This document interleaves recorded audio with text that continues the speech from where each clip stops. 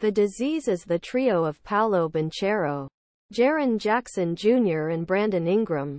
FIBA World Cup 2023 bronze medal clash etc. On Sunday he made a bench to Canada FIBA US team. Paolo Banchero, Jaren Jackson Jr. and with a significant setback for Brandon Ingram. Today's FIBA Basketball World Cup will be shot for the bronze medal game against Canada 2023. Tim Reynolds from Associated Press reports that all three players cannot be used due to illness. This was second consecutive game that Ingram will not be a second consecutive game because USA team was not part of 12-person squad during loss of Germany in semi-finals.